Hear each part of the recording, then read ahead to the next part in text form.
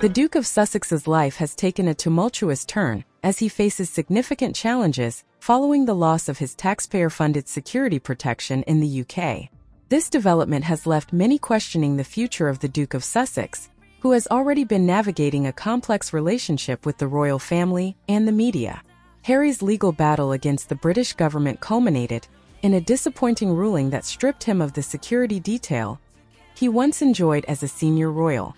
The Executive Committee for the Protection of Royalty and Public Figures, RAVEC, decided in 2020 that Harry would no longer receive the same level of protection after he and Meghan Markle stepped back from royal duties. This decision has left Harry feeling vulnerable, especially during visits to the UK with his family. The implications of this ruling are profound.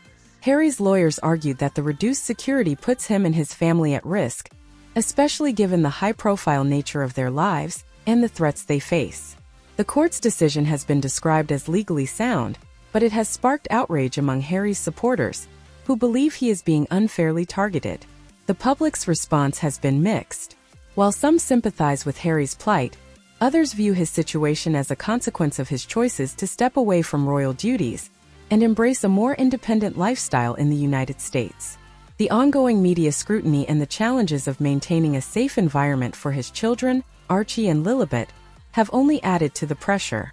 As Prince Harry navigates this new chapter, the question remains: can he reclaim his place within the royal family while ensuring the safety and well-being of his loved ones? Thanks for watching. Make sure to subscribe and turn on notifications for more of the same. See you soon.